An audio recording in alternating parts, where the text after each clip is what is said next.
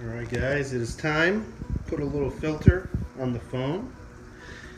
These little bad boys have been floating for about half an hour. Then I put them in here. I usually drip acclimate as well, but what I did, I just took my salinity checker and kept pouring water into the little bucket. Just because a dripper would take too long. They've been floating. The salinity at the pet shop is at the LFS is usually pretty much the same. My Harlequin are actually over here. You get a little glimpse of them. My little pair. And yes, I do have some algae sand issue. And this one just got himself a little starfish. Can't see it. Had that pair for maybe a couple months now, so we're doing good.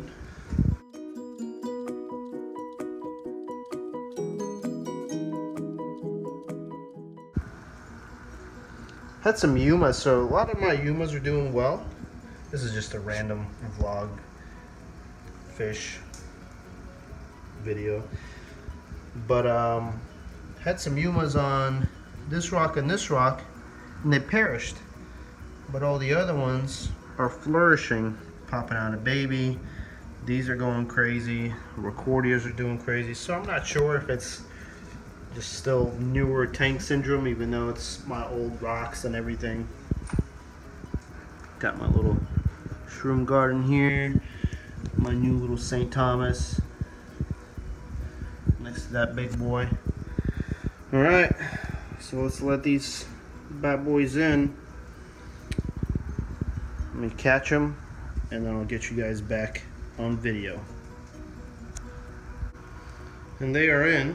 The Midas Blenny is actually feeling kind of comfortable.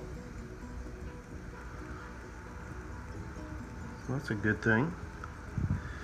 Yellow coris wrasse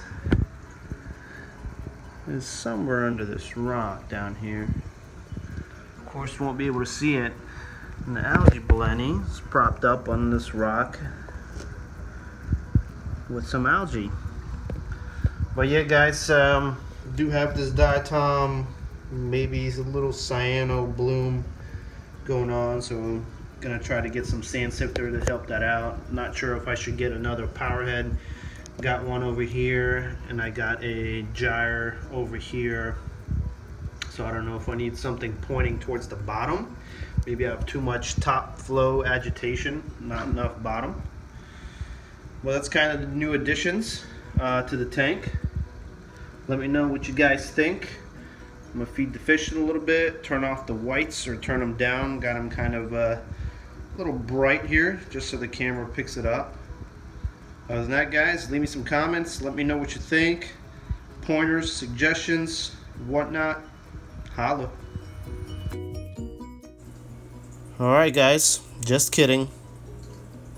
One more fish haul. So after that one, about a week later, I went and got my foxface again, as you can see that. Doing pretty well. The yellow coris wrasse is coming out, doing really good, eating like a champ. And I got one more fish, and that would be the Copperband Butterfly. I know they're kind of hard to keep. He pretty much ate most of my feather dusters already. He ate at the LFS. He eats maybe a couple myces here and there when I feed the fish, so hopefully he's gonna make it. The only thing is, zoas are being eaten, so I don't know if it's him or the foxface. If you guys know or have had experience, let me know in the comments. My Harlequin walking around, but that's about it. So hopefully that's the last fish haul. Maybe get a tang down the road, but for now that's it, guys. Thanks for watching. Peace.